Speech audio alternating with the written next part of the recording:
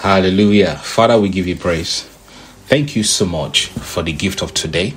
Thank you for what you are doing, what you have done, and what you are going to do. Thank you, Almighty God, that today will be a great day for all of us as we open up our hearts to hear you speak to us. Help us, Almighty God, to hear. Help us, Almighty God, to pay attention. Help us, Almighty God, to be doers of the word and not just hearers only. Today is going to be a great day. Today is going to be a wonderful day. Today is a day that the Lord has made. We rejoice in this day and we are glad. Thank you, Almighty God, for what you are going to do among us. We thank you for it. Thank you for the edification of your people and the glorification of your name. Lord, be thou exalted. In Jesus' name we pray. Amen. Praise God, people of God. Today is the day that the Lord has made. We rejoice in this day and we're glad in it. Today I'm going to be talking to you about part 2 of the series we started last week called the 10 practical ways to build abundance into your life, or 10 practical ways to move from scarcity mindset to abundance mindset. As you will recall, towards the end of last year, the Lord began to deal with us about how to cultivate an abundance mindset. God began to explain to us why abundance is necessary because we are of God.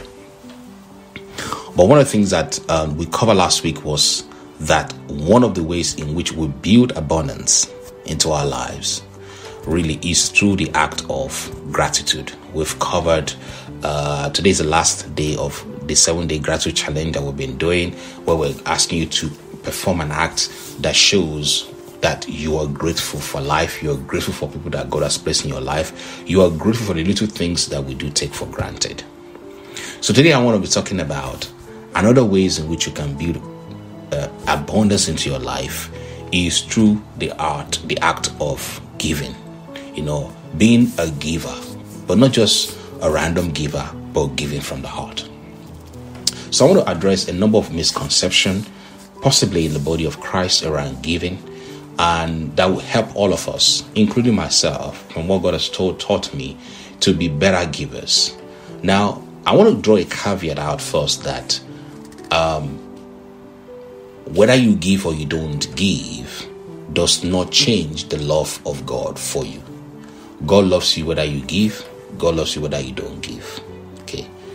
But if you look at this concept, if I ask you to lift up your hands and you clench your fist like this, right? Suppose somebody comes to you and wants to shake your hands or wants to give you some money, but your hands are clenched like this. It is going to be impossible or nearly impossible for that person to put money in their hand, right? Because you have a clenched fist, as it were, so nothing can come in here. Okay. Now suppose you open up your hands are open or fingers are opened, and the person could put that money in there.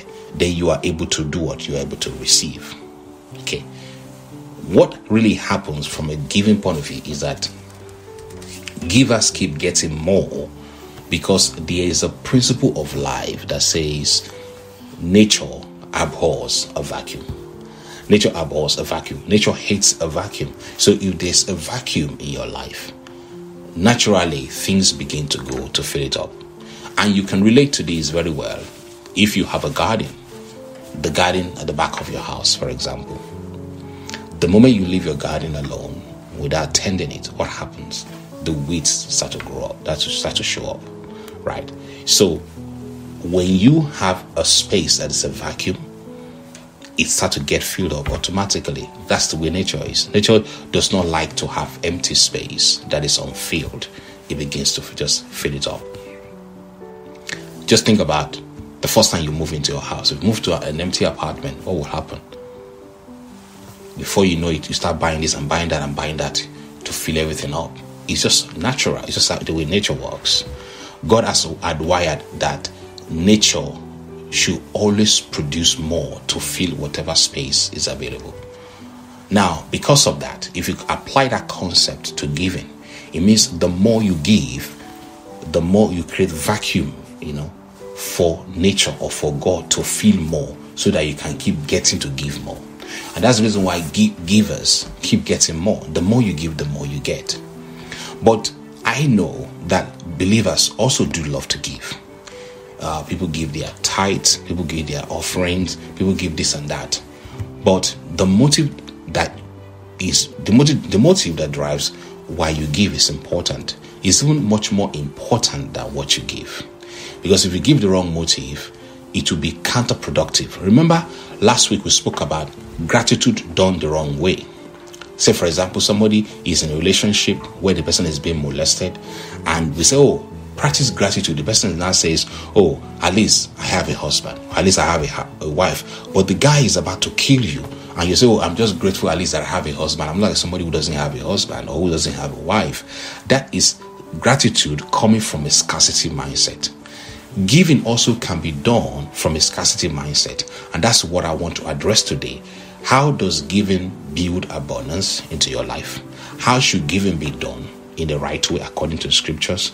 And if you find yourself having a scarcity mindset when you want to give to somebody, what approach can you take? What method can you adopt that will help to shift you from that scarcity mindset to gratitude mindset? I'm going to share with that to abundance mindset, rather. I'm going to share with that with you today based on what the Lord taught me and based on what I apply in my own life. Praise God. Now, to start this off, I want to say something clearly, that everybody is a giver. I know that might sound very funny. Everybody is a giver. Everybody is giving something one way or the other.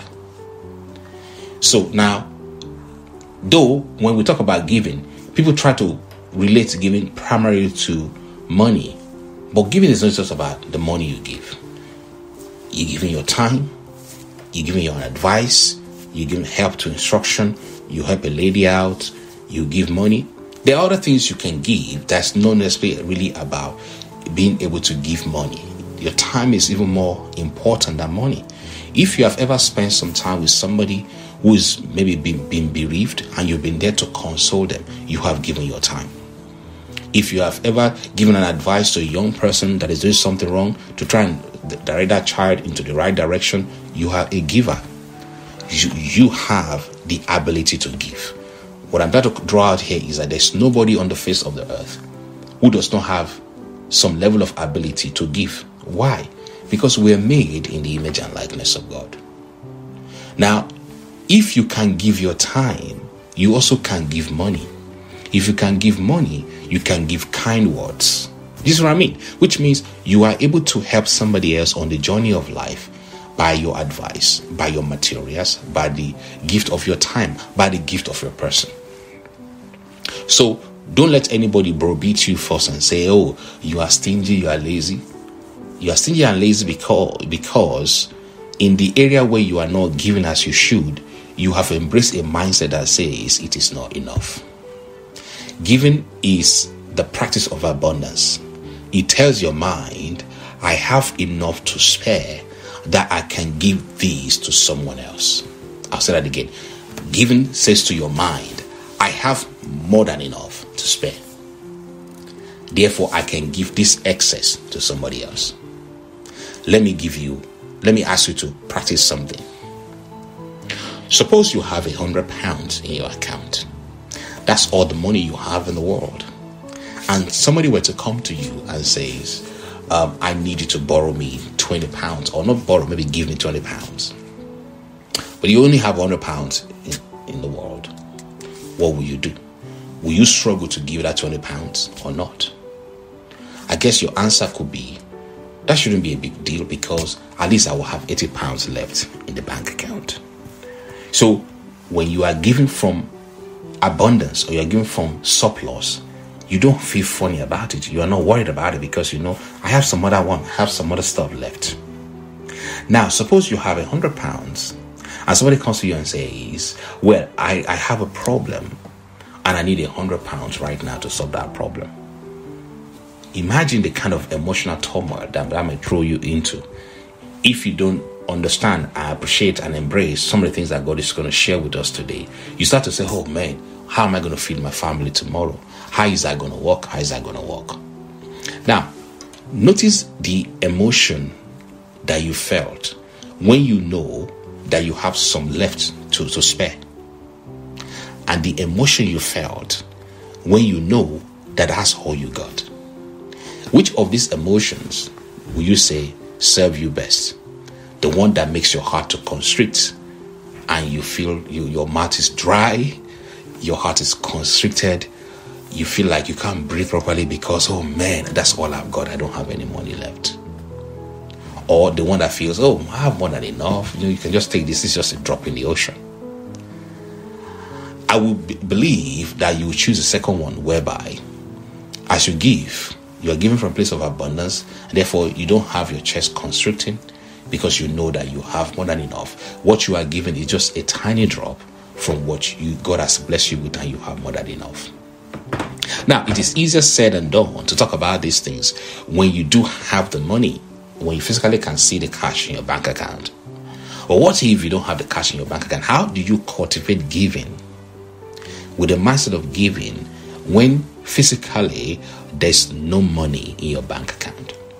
Let's go back to the conversation I started with earlier. I said, if you have ever given an advice to somebody, you are a giver. If you have ever given given your time to console someone or to spend some time with somebody, you are a giver. The problem is when it comes to money, or in any area where you think you are stingy, is because you have been duped to think that that resource is not enough. And therefore, because it's not enough, or because you think it's not enough, what comes into play is what? Self-preservation. Self-preservation comes into play because now you want to preserve yourself, you want to preserve your life. And the idea behind self-preservation is a natural thing for every human being. Everyone will always want to preserve themselves first before they can take care of anybody else. So there's nothing wrong with that feeling of self-preservation. When it becomes a problem is when it then controls your life so much that it stops things flowing into your life. Now, let's look at something. Imagine you are on your way to work and you're driving, you're enjoying yourself, you're having fun. And you saw someone on the side of the road who is about to jump off a cliff. At that point in time, you slam on the brakes, park the car, you ran towards this person because what was utmost in your mind was to save that person's life. At that point in time, you find yourself, you began to speak to this person words that will encourage a person, that will dissuade the person's mind from committing this atrocious suicidal act. At that point in time, what are you giving? Are you giving money? Or are you giving time? Or are you giving advice? I would say you're giving your time and you're giving your advice. Now, question, was that advice or the instruction you were giving to that person, was it solicited or not? The answer is, it was not solicited. It was an act that you had in your heart based on the fact that you saw somebody who's about to fall off the cliff and you ran to that person to try and save that person. That is a natural desire for being a human being. The reason why I brought this up is because I want to just reiterate the fact that giving to somebody who is in need is a choice you make. It is not something that you cannot do. It's a choice you make based on the fact that you have looked at the options you have and said, this is not of value, this is of value. If you have to choose between giving an advice to someone and giving money, like this person on the ledge who's about to fall off the ledge, who's about to jump off the ledge, and you say, oh, in this instance, this person will not need money. What they need is something that will preserve their life. Therefore, I'm going to give them advice or instruction on how to get them off. At that instance, in light of what has happened there, you have judged instruction and the time that you spend with that person of more value than money. At that point in time, money is not something that you are paying attention to because it's of no value at all. At that point in time, you have valued your time and you value the instruction you're given to this person of more value than money. So from this example, you will notice, therefore, is this.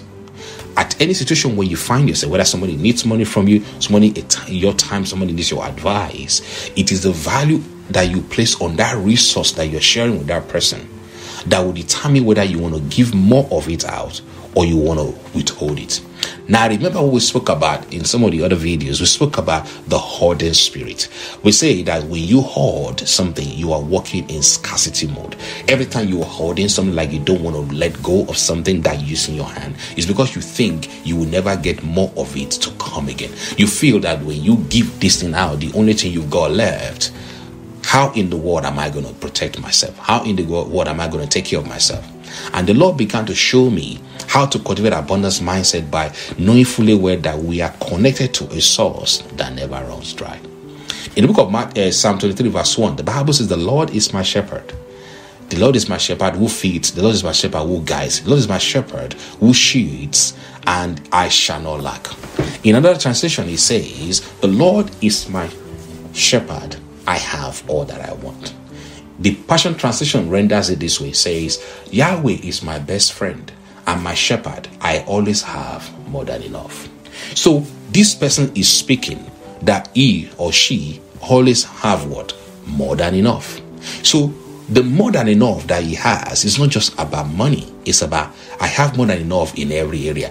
I have everything I want. If I want something, it's always there. Why is that? The answer is because the Lord is my shepherd. Now, the word shepherd in this Psalm 23 verse 1 is from the Hebrew word ra, and it means the Lord is my best friend. The Lord is my special friend. So what essentially this scripture is saying, if you know that God is your special friend, if you know that God is your wonderful friend, right, then you can know that you always have more than enough. A couple of days ago, we were watching Sky News, and they had this advert rolls that are moving between segment to segment. And I saw the map of the world rolling, and they were showing different parts of the world with the current temperature in each of this area. And I began to look at that, and my wife said something that I found quite profound. She said, oh, this map clearly shows that the earth is more of water than land. That the world is more of water than land. And you can see that, all the blue element on the globe is much more than the areas where you have land mass. And as I began to think about that, I said something in my heart. I said, this shows to me that there are other places in this world that we have not been. There are a whole lot of places that we've not been. There are places in this world that if you get dropped there, nobody will ever find you.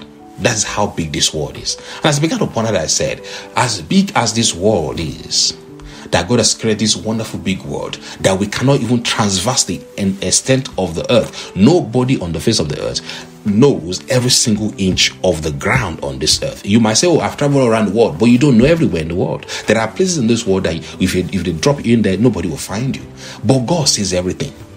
Now, as I began to ponder that, the thought that came to my mind, as big as our earth is, that we cannot transverse the whole length of it, and as big as the earth is, so much so that 80% of it is covered in water.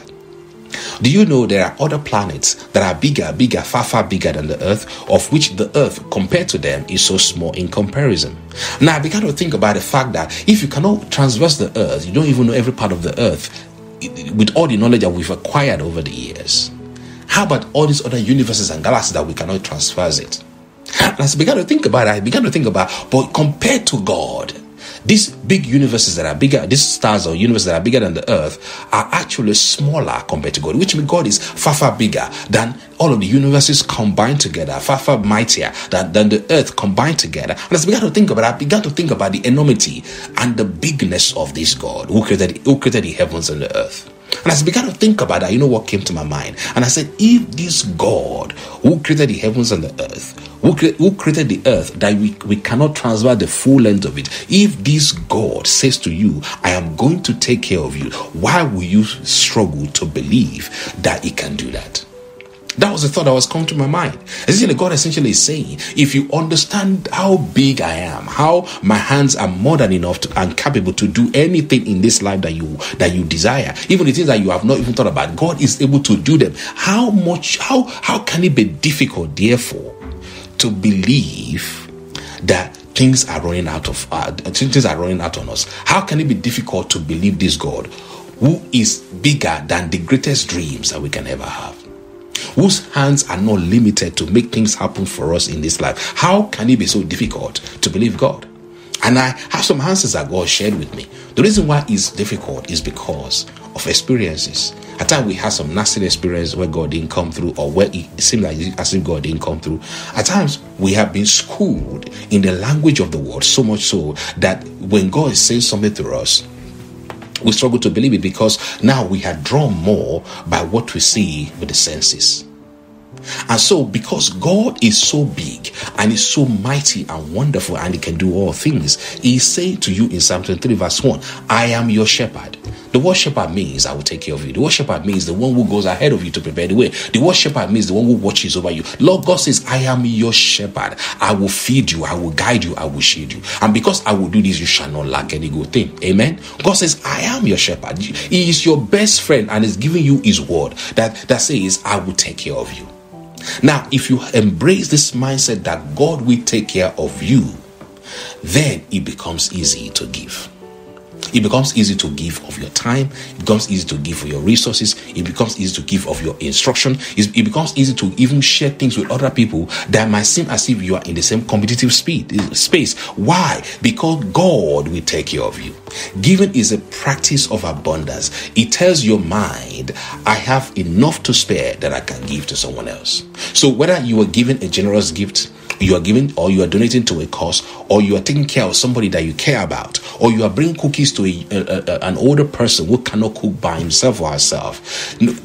Giving therefore helps you to override this mindset of scarcity that says it is not enough. It helps you to override the mindset that says I need to hoard because it's not enough in the world. One of the ways in which we have embraced scarcity mindset in our world today is through the whole idea that is being perpetuated about climate change. Now, please, before you start to shoot me down, I am 100% in support that we need to take care of our environment. I'm 100% in support of the fact that we are responsible for this earth. We need to take care of it. But every time somebody makes you to think that those world will run out of resources, they are unconsciously planting scarcity mindset in you. Every time you think, oh, at the rate we're going, there will not be enough left. They are planting at the subconscious level a scarcity mindset that says it is not enough. I was telling my children the other day, I was saying, the reason, actually it was yesterday, I was saying, the reason why competition has a problem when you get into competitive spirit, why is a problem, is because it's almost like you are competing for the little that is on ground. But God has more than enough resources. God has unlimited resources where you can tap into that. You can never plumb the depth of the love of God, plumb the depth of the resources that God has placed on this earth. I don't know if this is making sense. So when somebody says to you, oh, let's run around and grab all you can grab because it might run out of fashion, it's because they are planting in your mind that the resources in this world is not enough. And that's why you find wars break out, fights break out, because people think if I don't do something about it, everybody's going to take everything that's left, I will have nothing left. But have you noticed that the more they dredge the oil in certain places, the more they keep finding oil deposits in other places? Why? God placed them there. God placed them there because he knew that we're going to need them. And he will never stop supplying, because that's who God is. God is the unlimited source of supply. Say with me, the Lord is my unlimited source of supply that never runs dry. Say with me, my prosperity is as far-reaching as the universe. Amen. Praise God. So, if you have an entrenched scarcity mindset because you have listened to the world system so much, being generous feels like a virtue that is very hard to access. Why is it easy for some to be generous? For example, my wife is a very generous person. It's far easier for us to be generous to somebody than some people, right? Okay, why is it easier for some to be generous and some struggle with it? Well, I have an answer.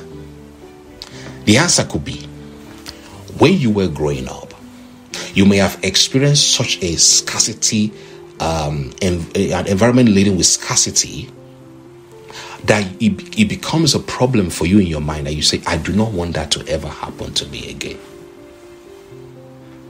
If you have grown up in a place where you had to struggle to eat 3 square meals, you could tell yourself a story while you were growing up as a young child because you didn't have enough. They said, oh, I don't want to ever get to that position again. Then what do?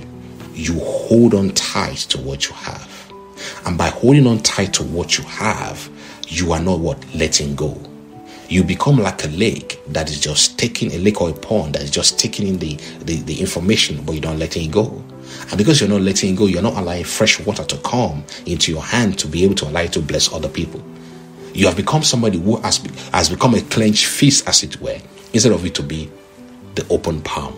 Does that make sense? So because of this experience of the past, we build stories in our mind about, oh, that has happened to me. I don't want that to ever happen to me again. It's also like somebody who is in a relationship and got jilted.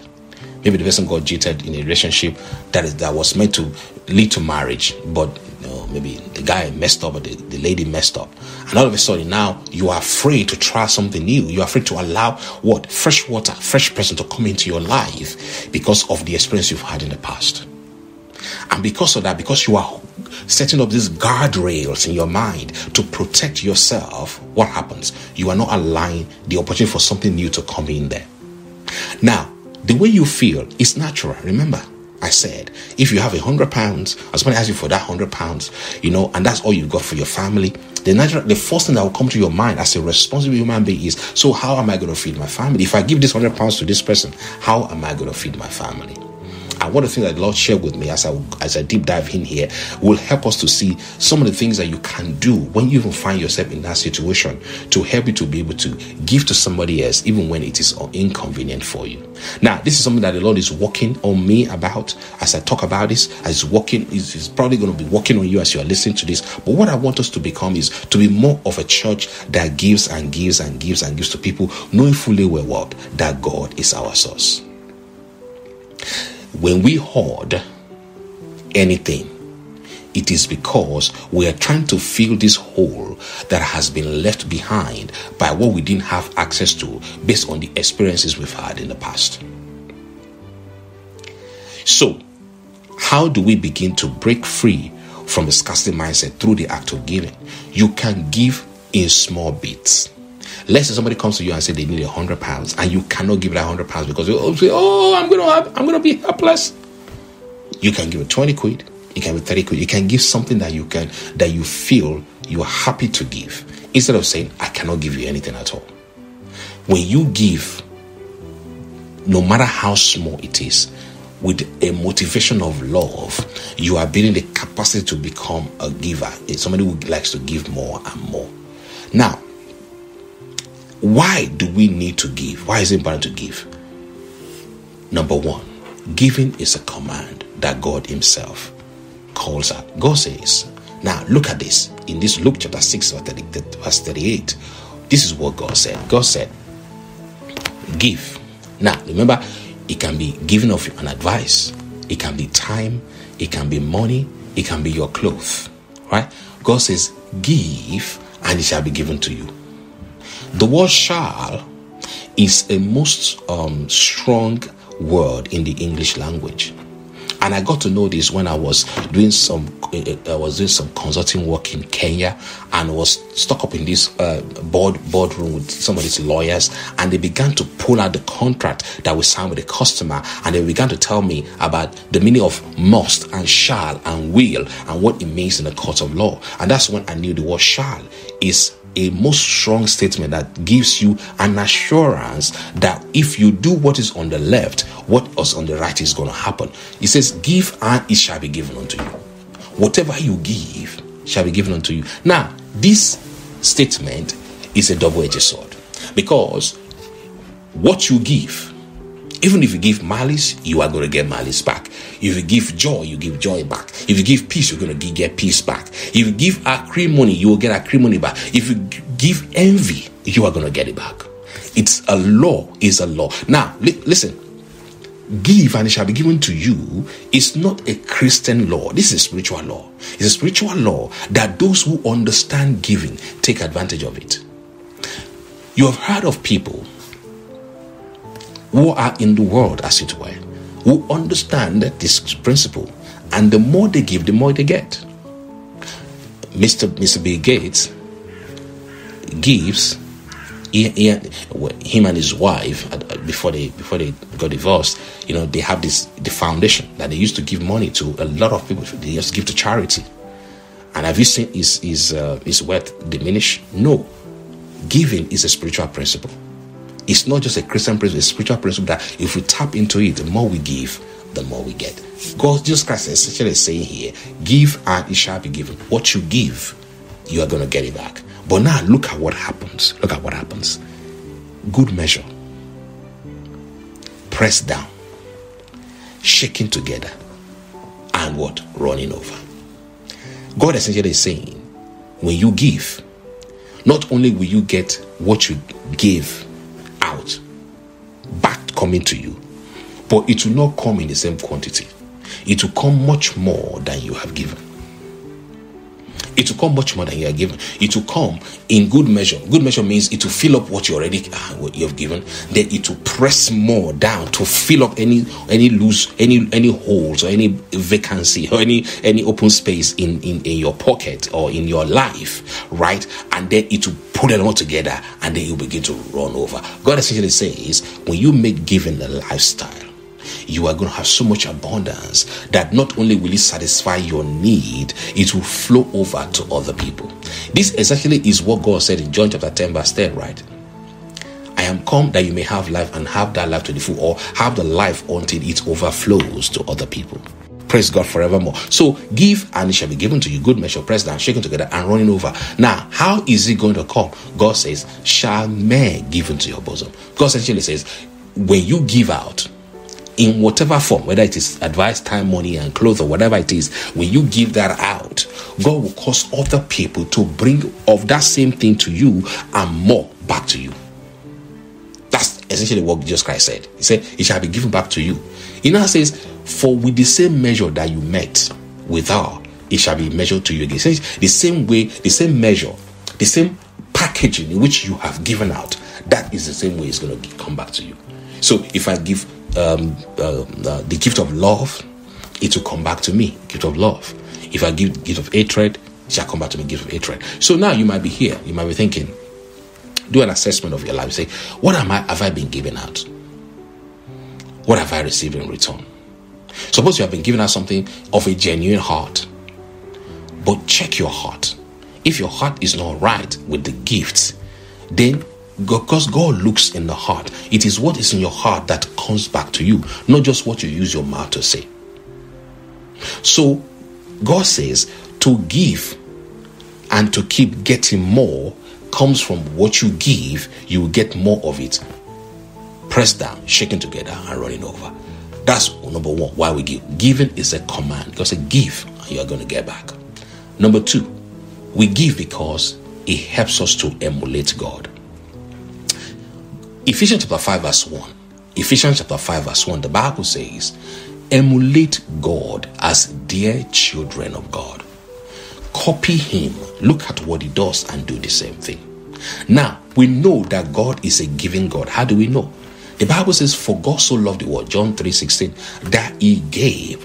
God did not only pay lip service to his love, God backed up his love by the act of giving. The Bible says, for God so loved the world that he gave his only begotten Son, that whosoever believes in him should not perish but have everlasting life. God here says, it shows us in John 3:16 that the way you demonstrate love is by giving. Giving based on love should therefore be what? The motivation. When we give of our time, advice, money, clothes, let us give based on the motivation of what? Of love. If somebody comes to you and say they need an advice, make sure you give that advice from the basis of love. Why is that? Because God says anything that is not done in love is useless. It's wasted. It's not counted. 1 Corinthians chapter 13 verse 3. You know that most wonderful scripture that talks about agape love. The Bible essentially says, and though I bestow my goods to feed the poor, I take all my goods, everything in my house, I go and sell it off and I give it to the poor. And I give my body to be burnt. I take my body and say, look, put me on the stake and burn me up to save these people. The Bible says, if I do not have love, it profits me nothing. Obviously, this is a very graphic statement that's explaining the enormity of what it's trying to talk about, of the power of love above everything else. Now, here is the thing. The same way I told you in the beginning that you are a giver because you are made in the image and likeness of God. And therefore, if you have ever given an advice to somebody before, you have ever given money to somebody before, you've given your time to somebody before, it means you have the capacity to give. The reason why you are not giving in the area where you may be struggling, or I may be struggling in a particular area of giving, is because I have ranked that thing higher than the supply of God. I have thought to myself that there's not enough, therefore I better hold on to what I have. And God essentially is saying, if you take all your goods, which is a good thing, and say, let's sell it off and go and feed the poor, and I give my body to be burnt, if it is not coming from a place of love, then it does not profit me anything. So therefore, the motivation behind your gift is more important than your gift. I want you to write that down. The motivation behind your gift is more important than your gift. The reason you give is more important than what or how much you give. Let's write that down. The reason you give, the motivation behind what you gave, all right, is more important than what you give and how much you give. So, in light of that basis then, let me now tell you something. I've got 10 minutes left. Any presentation that says to you, you can buy the blessing of God or the salvation of a loved one or some other possible result in your life with financial gift is a scam. It's a scam because that person has given you the wrong motive to give. Giving should be based on what? On the love. If somebody says, oh, the move of God is moving now, pay $5,000 and then after you do that, then God is going to bless you. That person has just scammed you. God does not need you to do anything before he blesses you. But remember I said, giving is a spiritual law that those who do it get more into their life, not because they are doing it to manipulate God. It's a spiritual law. It's like if I open up my hand, more is placed in there. If I close my hand, nothing can come in there. Do you see what I mean? It's essentially making myself presentable for the laws of the universe to work in my favor. So when you give with the mindset that says, I love this person, I want to give. Don't let anybody hoodwink you and say, oh, if you don't give X, Y, and Z, then God is not going to bless you. I got to ask you a question. What did you give before Christ came to die for you?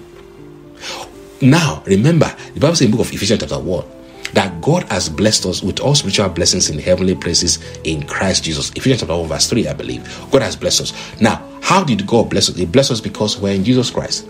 What did we do for God to bless us? Nothing. God blessed us. God bestowed his blessing upon us without us praying long prayer, without us fasting, without us even thinking that we needed the blessing. The blessing of God upon our lives preceded our need of it. So we didn't work to get blessed. The blessing of God just came upon us because we gave our lives to Jesus. Therefore, you cannot pay for the blessing of God. You cannot say, oh, because I prayed 55 hours, because I fasted 100 days, that's why God now is not moving my life. No. Those things are necessary spiritual exercises that we must do. We must pray and fast and all that kind of stuff. That is to help us to believe God for what he has already done. God already moved on our behalf before we even thought we needed it. And therefore, what we do with all the exercises we do, like the prayers and the fasting, is to help our own heart to believe that God has already done it, so that we can take advantage of what God has done. God is a source of all gift.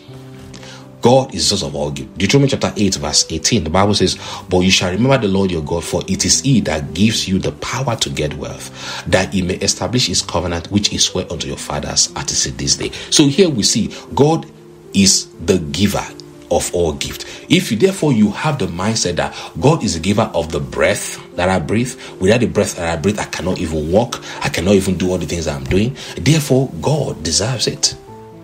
Now, remember, it is not a law. God is not demanding it. God essentially is saying to you, when you give, you get more.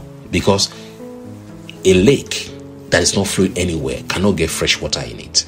A hand that is closed, a fist that is closed like this, a closed hand that's like a fist cannot get anything put in there. But it's a river, a stream that is flowing into other places. We always have fresh water flowing in. A hand that is open to help other people, we always have more to be placed in there. Does that make sense? So the reason why you give is important. Now, 2 Corinthians chapter 9 verse 7 to 8 says that you must not allow anybody to compel you to give. Giving must be as you proposed in your heart. The Bible says, every man according as he proposed in his heart, so let him give, not grudgingly or of necessity, for God loves a cheerful giver. Don't give from the mindset that if you don't give, you are going to be thrown out of the church. Or if you don't give, you will not get access to certain benefits. Or if you don't give, God is going to take it out on you in sicknesses because of who preach that. That's all sort of nonsense conversation. If you don't give, God is going to do this, God is going to do that. Now I'm going to ask you a question. Will you do that to your own child? If your child, and this example that I've given before, I said if your child let's say your child, you've sent all this money sending your child to school. Your child, is not just finished university, started working, let's say at some nice bank, getting paid 100,000 a year, and your child has told you, Mom, you know what? When I start working, my first salary, I'm going to give it to you, just to thank you for everything you've done for me. Yeah. Now, suppose that child now started working, didn't honor that promise. Now, remember, you did not ask the child to give you that money. She decided to give you that money of her own volition. Now, the child didn't honor that commitment for whatever reason. Maybe the child is trying to settle down, trying to, set up his apartment and so on and so forth. You now said to yourself, this child, I have to teach this child a lesson. Because this child did not honor his commitment. I'm going to teach this child. You know what I'm going to do? I'm going to set some boils to break out on his body. I'm going to tell him to have some sort of asthmatic attack, or I'm going to try and cause some problem to come to this child, or I'm going to get him to get fired. That way the boy will remember and know that he ought to give me what he said he was going to give me. I'm 100% sure that you will not do that to your own child. So why do we therefore put these things on God that we cannot do to our own children? You know what we're doing? We're essentially saying we are more righteous than God.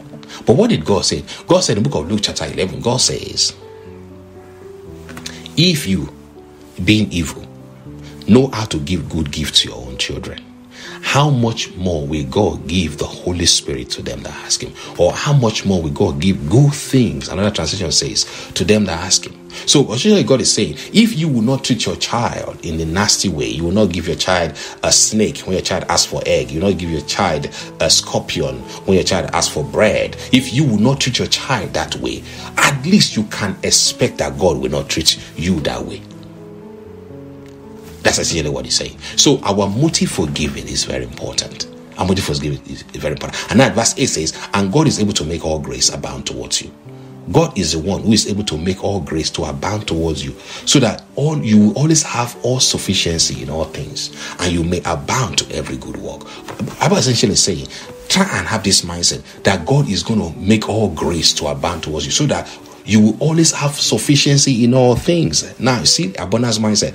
God essentially says, when it is time for you to give, and you feel, oh man, I can't give, there's no money. God says, shift your attention to this verse, 2 Corinthians chapter 9, verses 7 to 8, and say, God is making all grace to abound towards me now. I always have all sufficiency in everything in the name of Jesus Christ. I abound to every good work.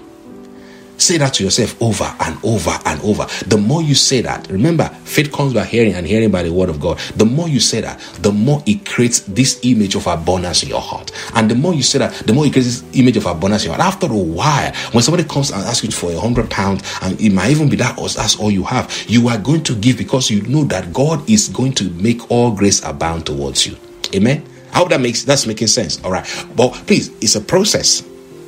After this message, you might have one that says, okay, maybe it's £40 you can give. It's okay. But remember, give as you purpose in your heart. Do not let anybody to compel you and put you under pressure, and that says, if you don't do this, God will not do this in your life. The blessing of God cannot be bought. Now, there's a story Because of time, the story about how Elijah got fed, you can go back and read that by yourself in 1 Kings chapter 17, verses 7 to 16. I'm not going to call it out. But in that story, the Bible says that God sent Elijah to a woman of Zarephath, that Elijah should be fed by this woman. But something happened. I want to show you something here. Now, the Bible says in verse 9, actually, verse 9, God said to Elijah, arise, get thee to Zarephath, which belonged to Zidon, and dwell there. Now look at the next word. Behold, I have commanded a widow there to sustain thee. God gave instruction to the widow to sustain Elijah. And the Bible says when Elijah got there, Elijah says to the woman, when Elijah saw the woman, I don't know how Elijah knew the woman. Obviously, God must have told him where to go and which house to go and all that. And when she sees the woman, God will have told him, Elijah, that's the woman. Elijah goes to meet the woman and say, hey, by the way, fetch me, I pray you, a little water in a vessel that I may drink. And as she was going to fetch it, Elijah said to her, bring me, I pray you, a morsel of bread in your hand. Now remember, this woman said, God has already told me to take care of this Elijah. God told Elijah that he had already told the woman to take care of Elijah, right? Okay, so the woman was going to get the water that Elijah needed. Elijah said, actually, that's not enough. Give me food. And the woman said, look, as sure as the Lord your God lives, I don't have any cake. I have a handful of meal in a barrel and a little oil in a cruse. And behold, I am gathering these sticks that I may go in and dress it for me and my son, that we may eat it and die. She said that's all she's got left in the world. That she just want to prepare it and eat it and she will die. The reason for that is because during this period, there has been famine in the land for 3 years, where even mothers began to eat their own children as food. So this woman said, look, I just want to have this whatever. Elijah says to her, do not be afraid. Do as you are told, right? And make me this cake first and bring unto me, right? And after that, make for yourself and for your son. Because this is what God said. God said, the barrel of meal shall not waste, neither shall the cruse of oil fail, until the day that the Lord sends rain upon the earth. And that's exactly what happened. God took that little one. Now this is where I'm going as I round up. God took that little oil and the little meal that she's got.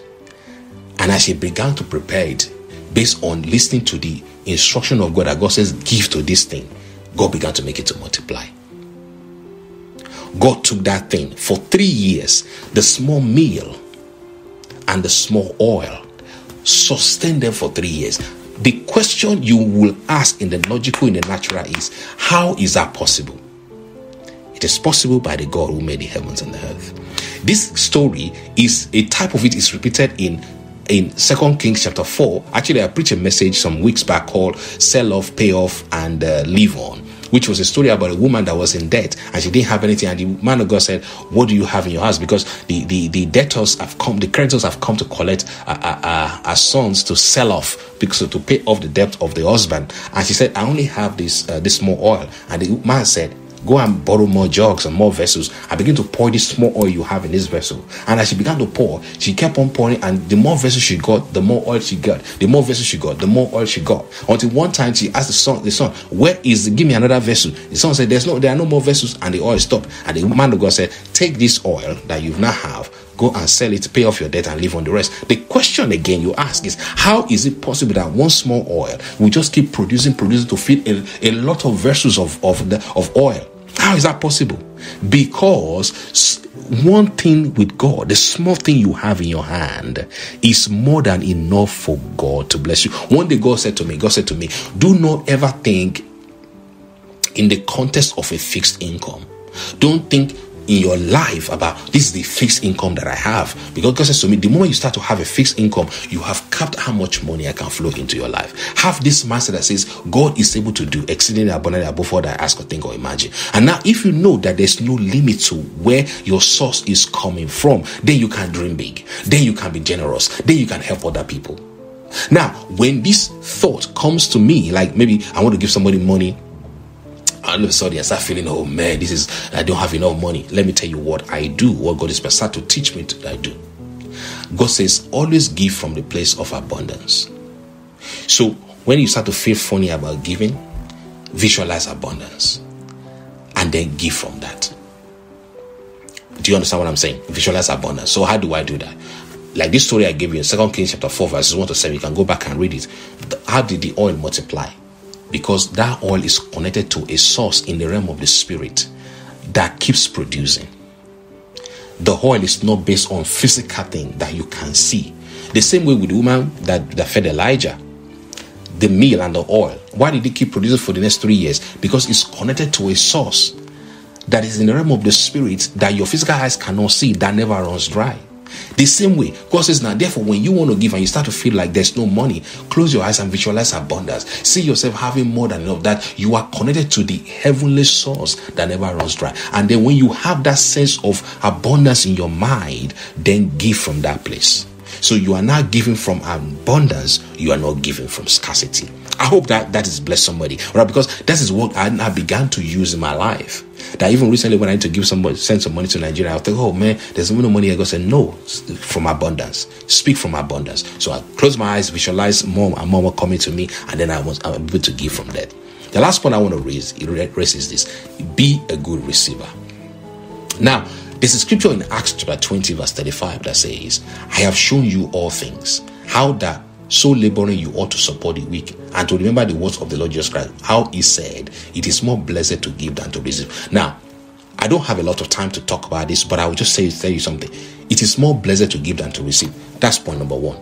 God says, the more you give, the more you draw into your life. But you know, it did not say it is more blessed to give and it is not blessed to receive. You know, that's not what he said.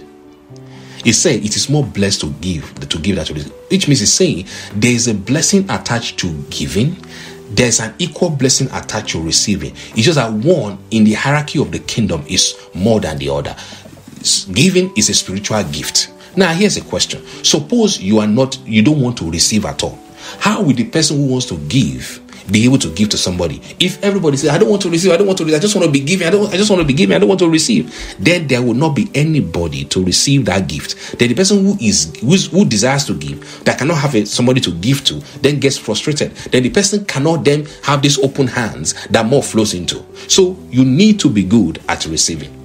Another way to appreciate giving is to be a great receiver.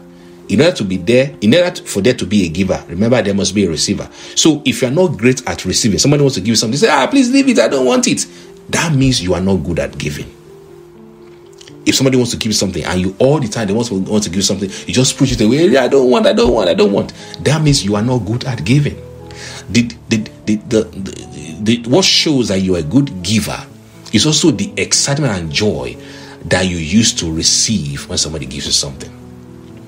And now, as I round up, I will just tell you your story. You know, I like talking about things that have happened to me, so you know that what I'm teaching you is exactly the same thing that God is dealing with me. You know, I'm not setting myself up as on a high store. So we're coming from Madeira just before Christmas, and we're in this airplane, and the lady brought so in the business class that we stayed, we were traveling in, the lady brought this, they were serving food, and what we wanted they didn't get. It seemed like everything that we wanted was ran out. And this lady came and brought this box of chocolate just to give to me and say, hey, sorry, we couldn't give you everything we want. Now, I'm trying to stay away from chocolate and stuff like that. I didn't want to take it. I just say, I said, take it. In my head, I'm thinking, why do I want to take this chocolate? And eventually I took it. All right. And I said, thank you. But I don't think I said thank you very well. At least so I was told. Mama told me later and said, why didn't you want to give it? That if somebody is giving you something to just show you that they care about you and that they want to just compensate you for not giving you the kind of food that you wanted, you should be excited to receive it. Even if you don't want to eat the chocolate, you should make them feel good that they're able to give something to somebody and that person is happy to receive it. And that's a lesson I learned there. Learn to be a good receiver. So when somebody gives you something, receive it with joy. Be happy about it. Because if that person has gone out of their way to give you something, you don't deserve, you didn't walk into there. You didn't work for them. They didn't work for you. They're not working for you. If they therefore give you anything, see it as a gift and be thankful for it. Be genuinely grateful for the gift that you have received. So as you become a good receiver, you are also drawing abundance into your life. As you become a better giver, you are drawing abundance into your life. Now remember, none of these things I have said just for the record, none of these things I have said right now limits or impede or reduce the love of God for you. Whether you give or you don't give, whether you receive or you don't receive, God's love for you will still be on you. God's blessing is still going to be pouring into your life. What we're talking about here is how you take advantage of what is already yours. You take advantage of what is already yours and experience this kingdom by being a better giver, by being a better receiver. Amen. And as you do that, the Lord, who has already opened the floodgates of heaven over your life, will cause you to swim in the abundance which He has surrounded your life with, in the name of Jesus Christ. Now, if you are somebody who has been given and people don't appreciate you for giving, don't worry. The Bible says, give and give as unto the Lord. He that gives is given unto the Lord. Hallelujah. In Exodus chapter 25, verse 2, under the old covenant, when God wanted to build the tabernacle, you know what He said? He said, speak unto the children of Israel that they bring me an offering of every man that give it willingly with his heart. You shall take my offering. God essentially said under the old covenant that when God went to build His temple, God says it is only those who give from a willing heart that God says you should collect from. God does not want you to give a gift that you feel forced to give, or you give out of fear. You give because you don't want to go to hell, or you don't want what's the right word they use? The word they use, devourer to come upon you. God doesn't want you to give from a place of fear or from a place of scarcity. He wants to give from a place of what? Abundance. And how do you do that? Visualize that your life is already surrounded by the abundance of God. And as you do that, the Lord begin to, cause you to walk in that which is already yours. Remember, this is already yours. It's about you taking advantage of what's already yours in Christ. Praise God forevermore. I hope that has been a blessing to you. Thank you very much for being part of today's teaching. I hope it's been a blessing. Please, there's a fundraising going on in church for Adenike Sharon. The guys will put it on the screen. She's believing God to go to India for surgery by the end of this month. So we're trying to raise $30,000. We have raised some money already on GoFundMe. So please, if you like to give, you see the link on the screen. Please do give to that as you are led. Remember, God loves a cheerful giver. Don't give out of compulsion. Give what you have proposed in your heart, what you want to give, and the Lord bless your giving. In the name of Jesus. Father, I pray for your children, and I thank you, Almighty God, as you have taught us today to become better givers. Lord, I thank you, Almighty God, that we will learn from you, we will act like you acted, and we'll draw more abundance into our lives. Help us to know, Almighty God, that we already have more than enough, so we can give to other people. We give of our time, of our resources, of our money, of our knowledge, of everything that we have that somebody might need to move forward. We thank you that we're able to give this in abundance. We're not holding them because we have more than enough. We thank you for it and we give you praise. In Jesus' name we pray. Amen, amen, amen. God bless you, and I'll speak to you next week. Remember, you are blessed and highly favored.